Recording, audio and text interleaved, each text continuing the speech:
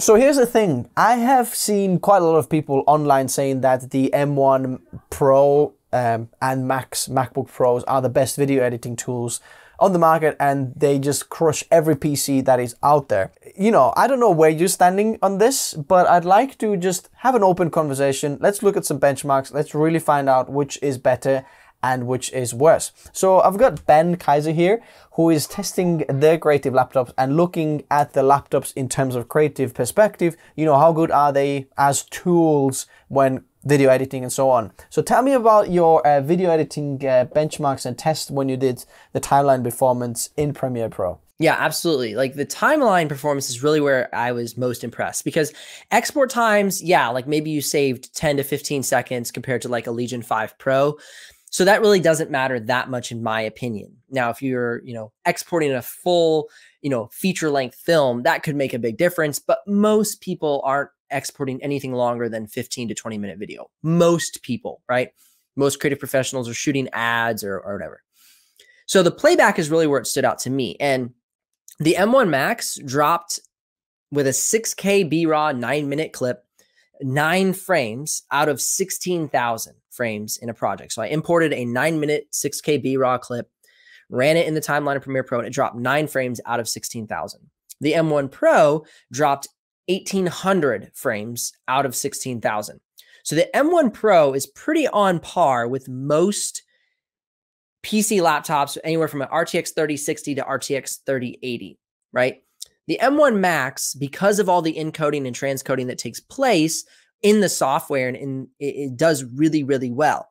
Now, if we move towards something like After Effects rendering, however, if we're talking about doing After Effects rendering, you're going to end up with a lower score than an RTX 3080 because a dedicated GPU still has more power in that specific context.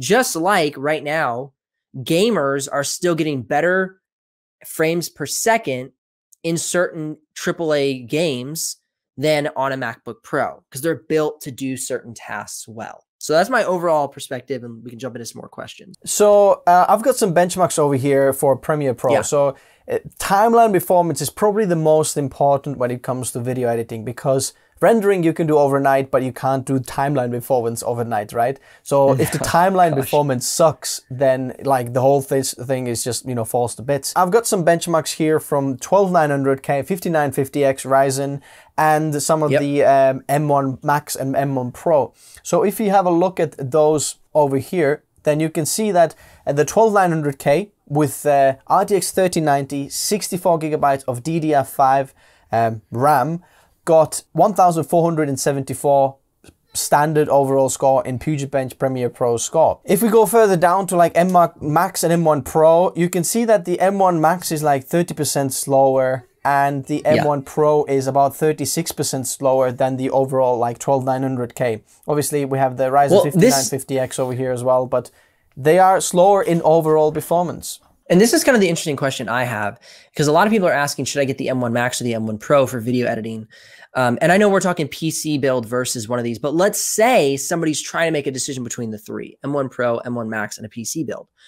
We're not seeing a drastic difference in performance, in my opinion, between an M1 Pro and an M1 Max, right? What are you seeing? What do you think? Like if somebody's trying to decide between the three, which one should they actually be deciding between, the Max or the Pro with the PC build? Okay, so here's the thing. We're talking about the 12900K, which is the best, best you can buy. i9, right? But have a look at the i5 12600K, right? That's the one right below it, right? No, that's the 3 below. That's the lowest one of the 12th gen at the moment released. Oh, okay. That's the i5, right? It's got 10 cores, so it's pretty much the same as the Apple M1 Max. So it's got 8 performance cores, 2 efficiency cores. We have a look at those performance benchmarks over here, and I'm still getting better scores than M1 Max, roughly about 20% better, right?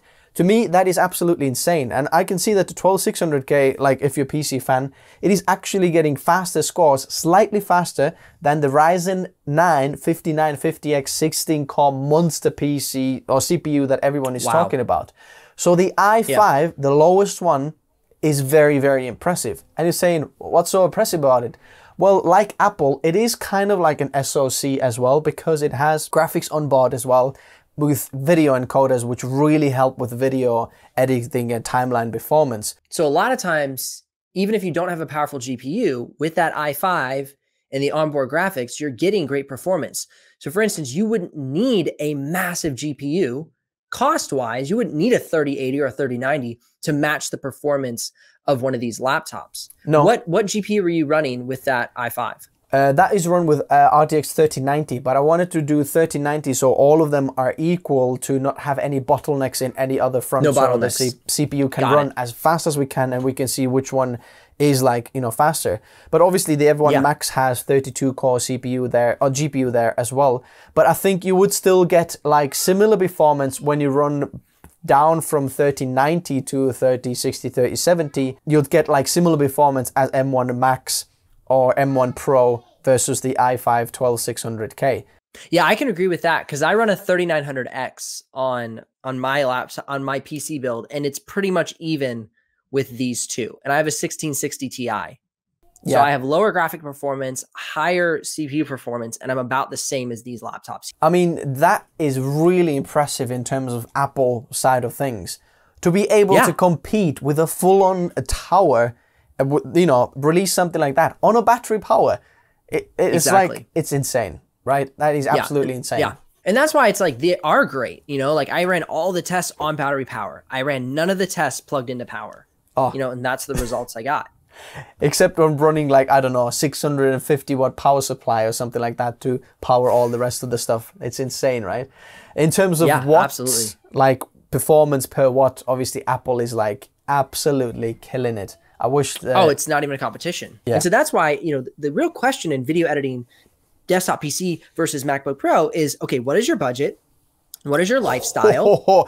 And what is your future? Oh yeah, that's a big thing. The budget thing you mentioned, that is a massive thing. I think you can get I think my PC build was $1,500 to $1,700 out the door.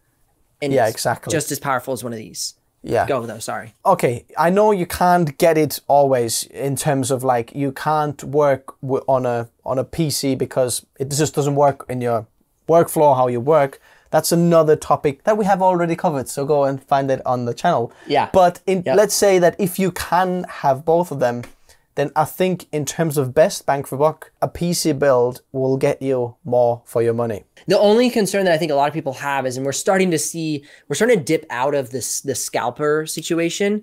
It still is pretty bad. So I think that's probably the only reason people might be going with a laptop PC versus a MacBook Pro right now, because you can actually get them without spiked prices. Other than that, if we're in a perfect world where, you know, parts are available and prices are not inflated because of scalping, it really is the best bang for buck as a desktop PC. And so this is my thought. You could get a $850 refurbished MacBook Air as your on-the-go laptop, great battery life, all that, and then pick up a desktop tower for about $1,500 to $1,700, and you're below $3,000 if my math is right, well below $3,000, and you haven't even gotten out the door with one of these yet, and you have two systems which are perfect for both use cases. On the go productivity, laptop, video editing at your workstation, desktop PC. It's absolutely right. And I think when people are doing video editing and choosing a video editing PC for like their systems now, I think like 90% of the people will be super happy with the lowest i5 CPU. i7, okay, you're gonna see like extra little bit more in terms of the cost performance, but the cost is going to go up very, very quickly. It's not going to be linear like that. So for 99% of the people, right, you're going to be editing 4K video, which is going to be well enough for this i5 12600K. Super easy. And easy for these MacBook Pros. But what is your use case? And also keep in mind that as you go up in the 5 to 7 to 9, you're not getting necessarily massive increase in single app performance. What you're getting is more multi-core performance. This is a conversation that rarely happens. Is when I go from an i5 to an i9, I get about 20% increase in performance, but I don't get anything else. Like if I'm not multitasking, I don't get the value. I don't get the $500 to $700 in value. Oh yeah, I don't. The value comes in, I'm running 15 apps at once from i9 to i5, not I can export 3 seconds faster. Oh yeah. So that's the thing is, if you're considering a PC build versus a MacBook Pro, you don't need an i9 to compete with the MacBook Pro. What you need is an i5 to i7. And then what you can do is just close down a couple apps, you know, don't run everything at once, even though you probably could, but it's less of a, you know, it's less of a, I don't know if it's lateral performance increase and more of a horizontal performance increase when you go from i5 to i9. I think especially when you start speccing out the SSD specs for MacBook Pro, if you're looking at the, let's say the max CPU and the max GPU, and then 32 gigabytes of RAM, at that point, the MacBook Pro can be very, very, very tempting compared to PC, you know, builds, because they're very similar price. But as soon as you need more storage for your, you know, MacBook Pros and more RAM, then suddenly the PC value becomes much bigger than the MacBook Pro, because you can quickly upgrade easily. If a part breaks, grab that fraction of the cost. Grab that part, replace it.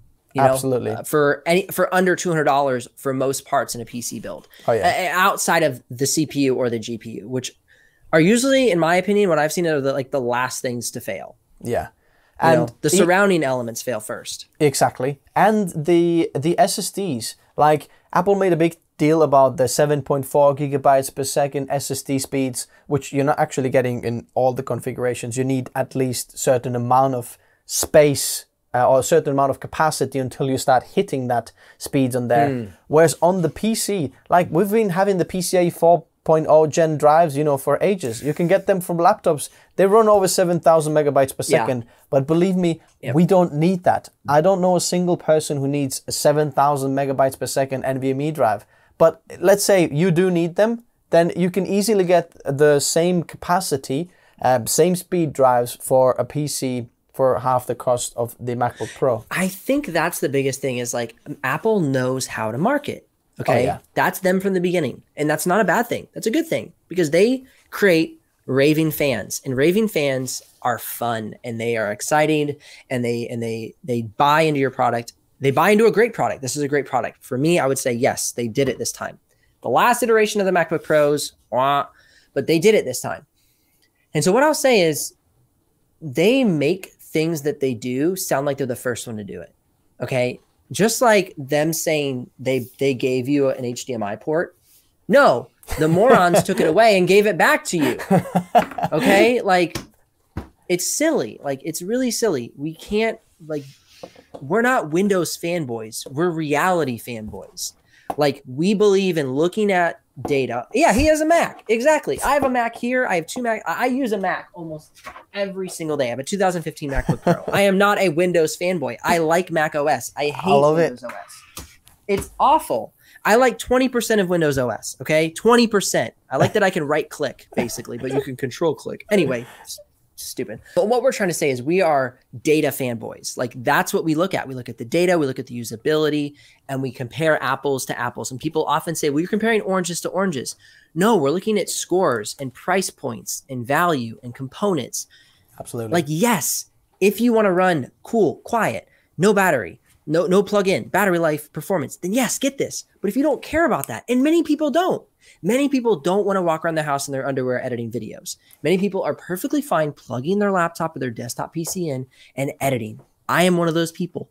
I'm not offended by fan noise. It's nicer to not have fan noise, but I put on my headphones and edit my video and don't hear any fan noise.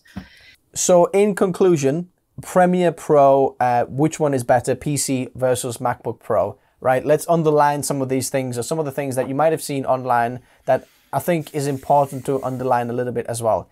Pure benchmarks and pure, if you get the best of PC and the best of, N1 Max MacBook Pros, the MacBook Pros are a little bit slower, right? Mm-hmm. In terms of everyday usage and when you're editing 4K video, right? Then you're not going to see a big difference because both of these systems can do it easy and you're not going to notice a difference. Yeah, I think it's really like looking at your lifestyle, looking at what you do on a day-to-day and making a qualified decision. Like my example, you could buy a MacBook Air for your on-the-go and a PC build for your at-home work, and you'd be great. It'd be almost about the same price as buying the M1 Max as your only computer. Yeah. Now, the issue is if the M1 Max dies, you're literally out of any type of work. Okay, so that's one idea.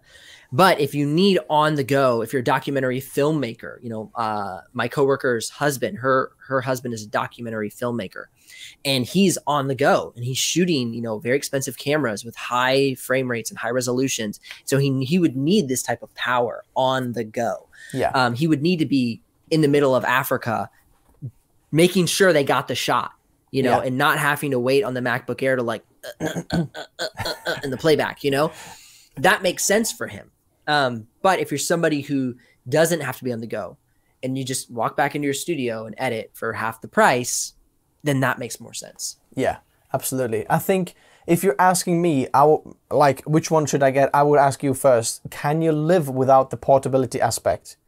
Yeah, that's number one question. If you can, I think the 12600K PC build that you can get is going to be unbelievable. A 4K video editor, any video editing codec you throw at it, and I think you're going to get better bang for your buck, and you can, you know, use those parts later on in the future and things like that.